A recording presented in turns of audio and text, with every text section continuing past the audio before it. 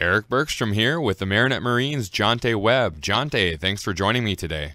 No problem. You just had the M&M game. You've been in some now. Tell us about your experiences in the M&M game and how different it is from other games. It's been really fun. I mean, it hasn't come out our way, obviously, in the last years. I mean, in my years that I played. But, yes, it's very different. The emotions and all the people, it's a very important game, and it means a lot. It just sucks, I never got to come out in the way I wanted. What about the beautiful catch you had down the sideline against Menominee? Did you take that ball off the top of the defender's helmet? Because where I was sitting in the booth, that's what it kind of looked like. Yeah. Our quarterback, Luke Johnson, kind of underthrew me, and the kid was smaller than me. I just kind of reached over, and I kind of pinched the ball right between my hands and the kid's helmet, and luckily I came down with it. It was an awesome catch, and you've kind of become known for those catches down the field. Do you like going up and getting the ball against those cornerbacks? Yeah, that's kind of what we do. I mean, we have our main fade route, and it's basically just me going and getting the ball, whether I'm open or not. Yeah, exactly. And a lot of times you have such a height advantage. I know last year's M&M game, you made a few catches like that against Menominee, and that must have been a highlight for you. Yeah, it's always fun making big plays in the M&M game. It's almost like a dream. This week you have Little Chute coming off such an emotional game that you had against Menominee. Is it really just about sort of getting back into a routine and getting back to work today? Yeah, exactly. I mean, the best part about the M&M game is it is a non-conference game, so it means a lot. But again, then it doesn't. So we just we got to stay focused.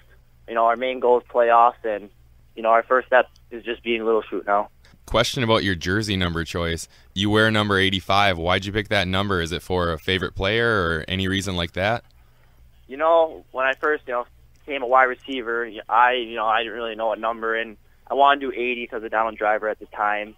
And then he was done or whatever, and then I just kind of thought of a good wide receiver number, and I liked Greg Jennings at the time as well because I'm a big Packers fan. He was still for the Packers, so picked that, and then I just kind of stuck with it, and I never wanted to change.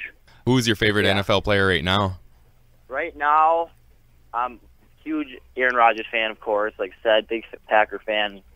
A-Rod's my man, but I also like J.J. Watt just because he came from Wisconsin, and he's just a stud. Yeah, he's amazing. Just a great guy overall. When you and your teammates are getting ready for the game, what kind of music are you guys listening to? What gets you guys fired up? Just the basic pregame, the hard rock, just getting us jacked up, staying focused, whatever. Who's in charge of that? Is the coach, or do you guys get to choose that music? Usually our rapper, our DJ is Luke Johnson. Really? He's a big music Nazi. He's all over that.